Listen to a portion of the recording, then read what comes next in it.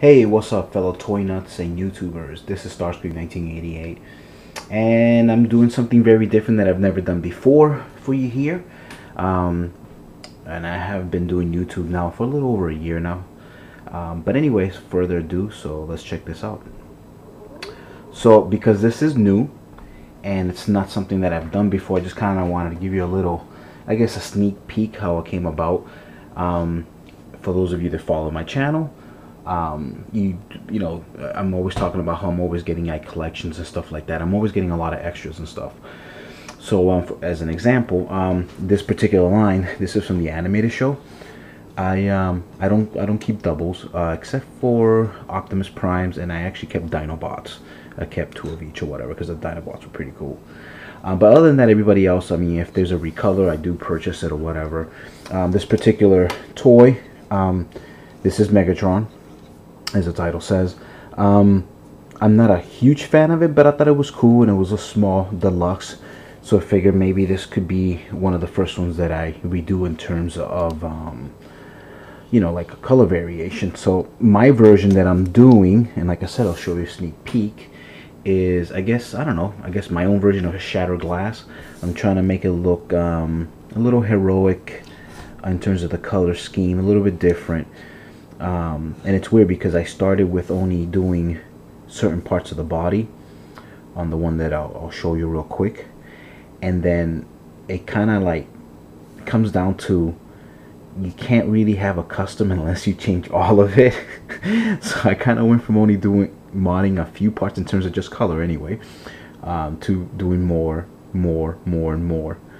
So I don't know. So anyway, further ado, let me just take this off the tripod and kind of like go through the workstation here. No, I'm not using airbrush. I did finally order one, so I should be getting it through the mail soon. I actually just bought it day before yesterday, which was Thursday night. Today is Saturday. You'll probably see this on Sunday. So, but because it's a deluxe and it's small, I figure I just kind of do acrylic, kind of, you know, test or paints, whatever, shit like that.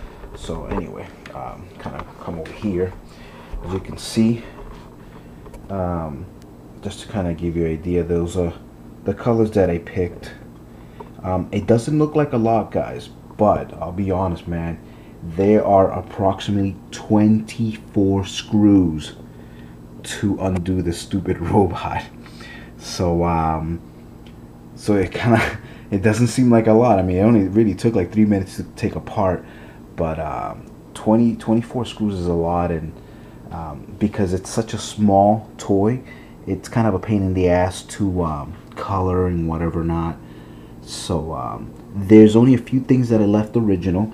As you can see, this is the cannon, which is this right here. It is taken apart. So I kind of, my goal was to have almost no black on the figure. So there's blue, there's this light blue there, as you can see. This is the front of the cannon. That'll be painted also in this super like navy blue color. The only thing I left black was his chest piece, because I don't have any repro labor stickers, so I didn't want to have to put a sticker there.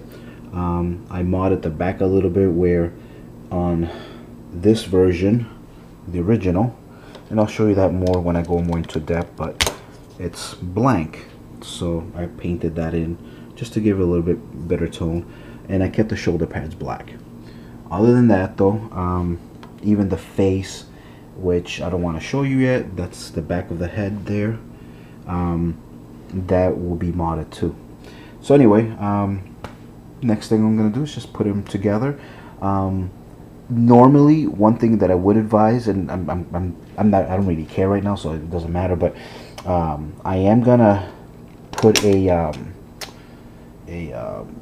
acrylic to keep the colors safe, and so you can still transform whatever. Now, unfortunately, right now I don't have any, so I have to go to the store and do it. So what I was gonna say was, normally you wanna apply it now while they're loose like this, but I'm just gonna do it when it's already built, so I really don't care, because this is my first one in a long time. I like doing model kits, and as a matter of fact, I just kind of get off my my display thing. As you can see, these are Star Wars. The toy up there obviously is not a model, but the Speed Racer's a model. Those are all models up there. And there's actually even more models inside the boxes, so it's not like this is something new to me. I do like making models. I think I have 2 Millennium Falcons in there just to save space. I open up a lot of stuff. That's the Lost in Space model kit there. I love that shit. It's cool. So yeah, I do like doing this. Of course, I do work a lot, so it's kind of tough. And this is just basically a preview of, once I'm finished with this Megatron here, these are some of the other ones I'm going to work on. Some of them seem like they're going to be a challenge. I mean, this is going to be kind of tough. I think this is going to be Buzzsaw. I'm going to do Buzzsaw colors. Obviously, I have these already in my personal collection. So I think this is going to be Starscream. And that's just going to be a G1 Starscream, just kind of like when they did the G1 in the first movie. So they had the recolored and then, you know, the gray looking one. This here, I only have in my collection this one and the G1 colors. So for now, since I only have one, this is either going to be Thundercracker or Skywarp. This is going to be, I think, a big challenge. There's actually a lot of detail, a lot of grooves, so I don't think I'll be doing brushes with this. I think I'm going to have to do airbrush. So no free-handed, I won't be able to use my sable brushes. I'm going to have to use the gun. Same thing with this guy. As crappy as it is, there's just a lot of detail. So and then these guys, I have the original 4. So obviously this is going to be Dirge, or, you know, vice versa, whatever, but this is going to be Dirge and Thrust. I would love to somehow buy the materials that people use, or maybe somehow pluck fans out of something like this and kind of give it fans. So that's going to be a challenge, I think. So this one will definitely be modded quite heavily. If I could get a Skywarp, that would be cool, seeing as the head's a little bit different. So, but I really want to work on these really well, because I you know, just like a lot of you guys, I love the Seekers. So but anyway, enough with my babbling. I know we're already killed like 7 minutes just talking about what I want to do. So anyway, so as I always do, I'll zoom in, then I'll zoom out, and when I zoom out, it'll be already built. Cool.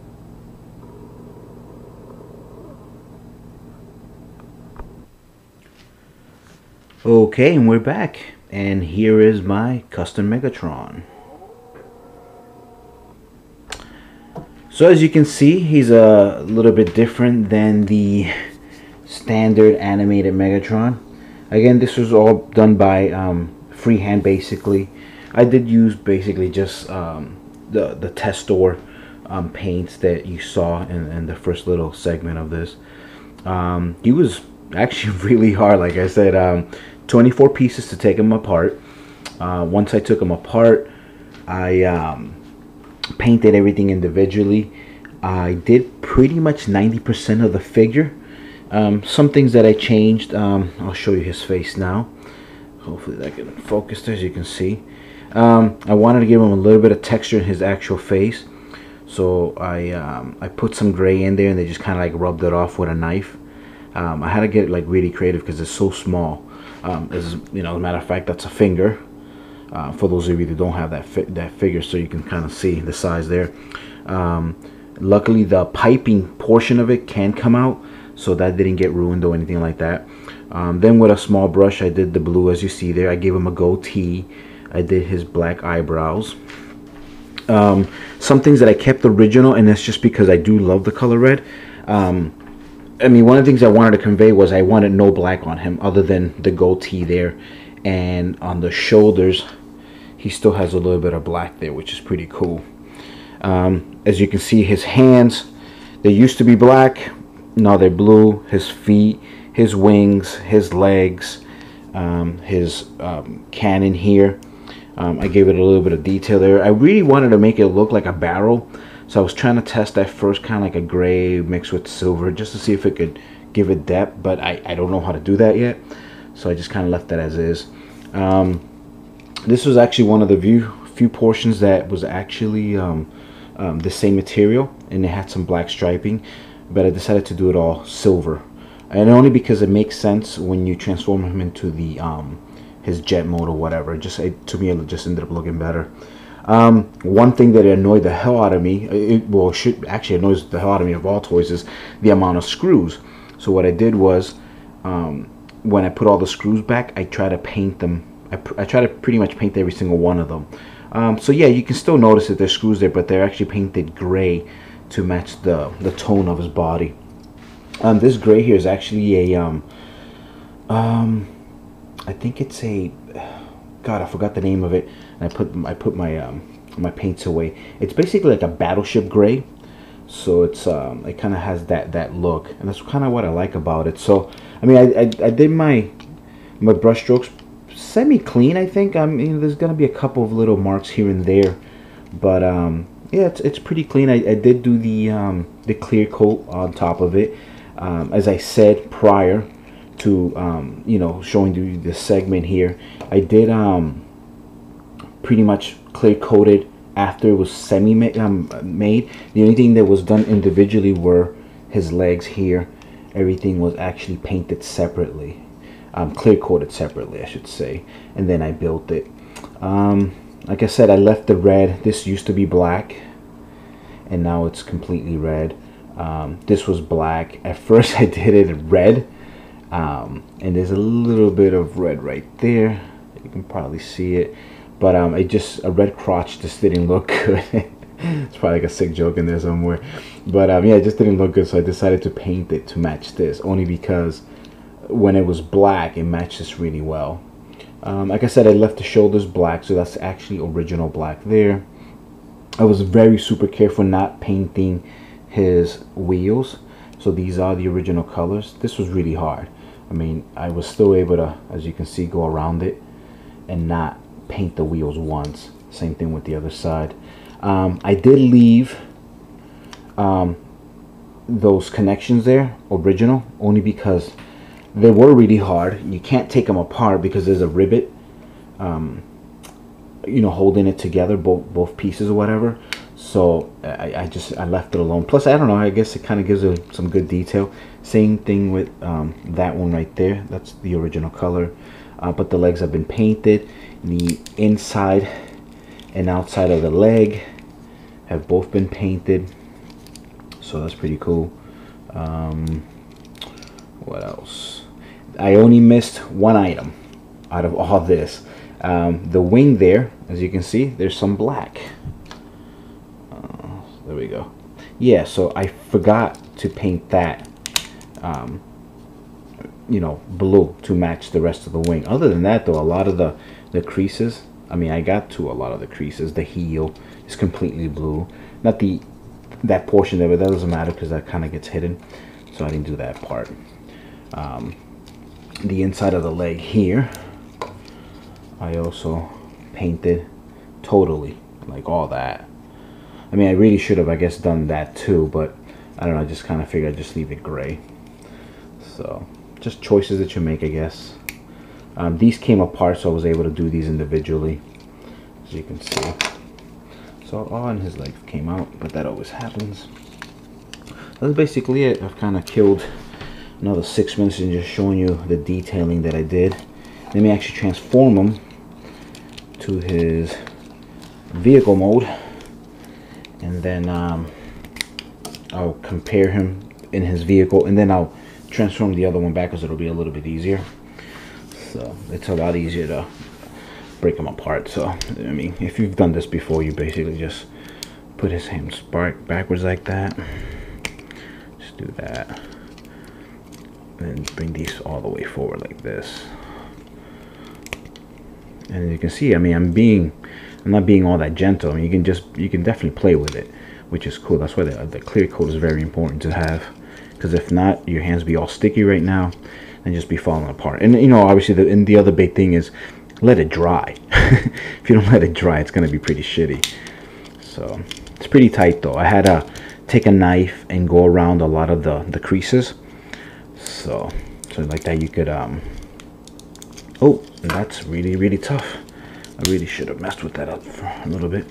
Then you just kind of bring this over here, and again with the damn leg. That's because I forgot to bring it up. There we go.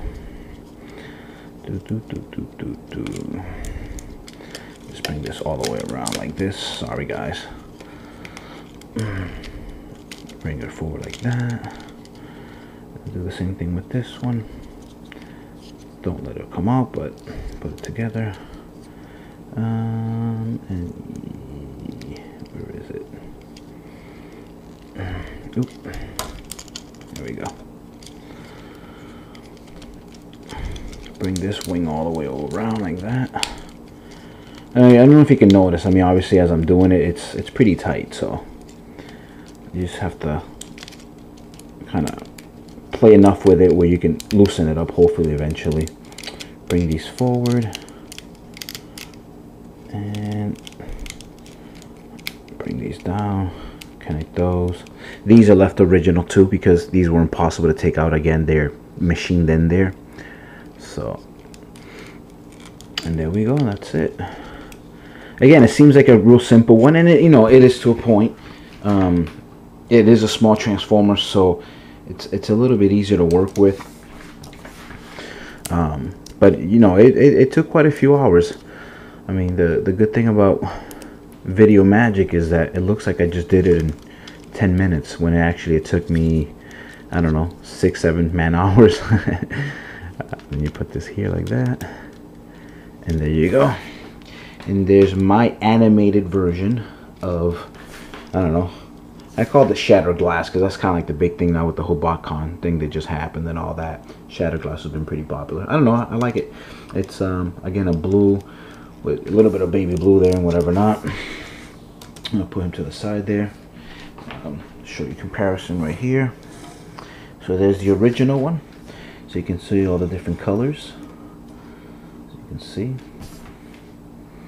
it's pretty cool. So that's the original one. Has like that battle scars or whatever you want to call it. And then there's mine. So doing the cannon was a little difficult. I didn't use any tape. I just used a really good brush. It's weird though how things just happen. As you can see there's a slight difference. I don't know what happened. I mean, this can come apart. I painted one side and I painted the other. For some reason this just came out a little bit darker. So little mistakes that can happen. Again, with the airbrush system would be probably a lot better, and you probably wouldn't have that issue. So see what I mean with the silver there? I just think it conveys it just a little bit better compared to that one. I mean, that's nice too. I like this a lot, but it was going to be tough to try to turn this blue to match this, you know, so I definitely would have to use some type of tape so I could have gotten all those same lines, so I could have kept the red, but I don't know, it seemed like a pain in the ass and I just kind of wanted to get it done at that point. So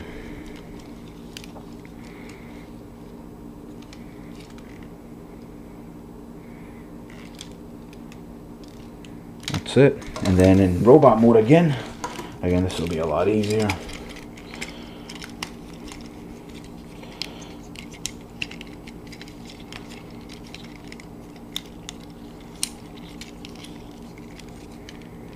I probably should have done the robot mode first and then transformed it, but I think I just find it easier turning them into the robot modes.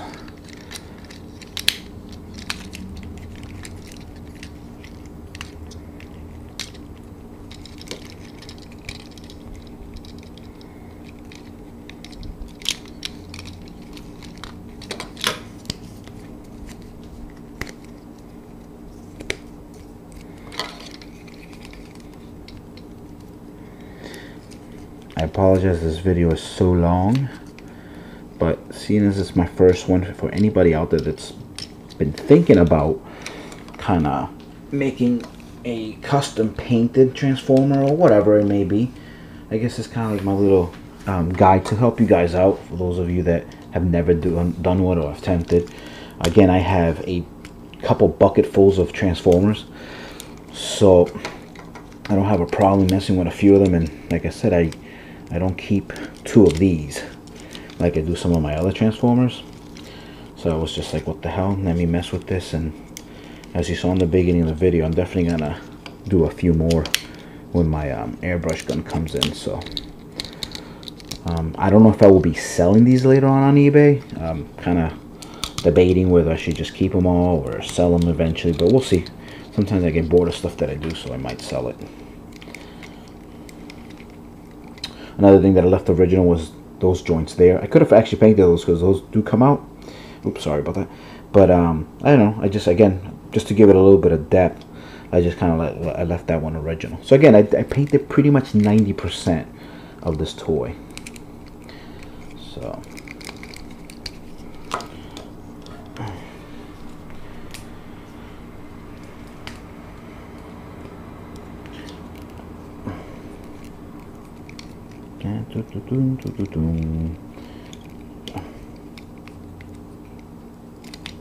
oops.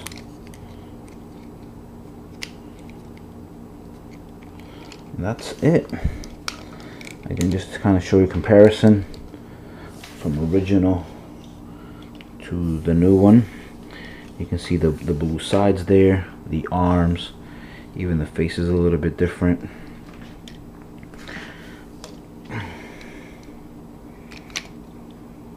There. So again, this is supposed to be a good guy, and this is obviously the original. So that's basically the end of my review. If you guys have any questions, please comment, subscribe, share.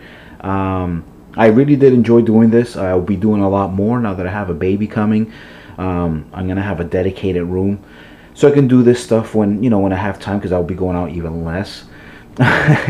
So hopefully when the baby's not crying or I don't have to be feeding her, me or the missus, then I'll be able to do stuff like this and share with you guys on YouTube. But again, guys, thanks for watching, and I appreciate it, and stand by for some other ones. You guys take care. Peace.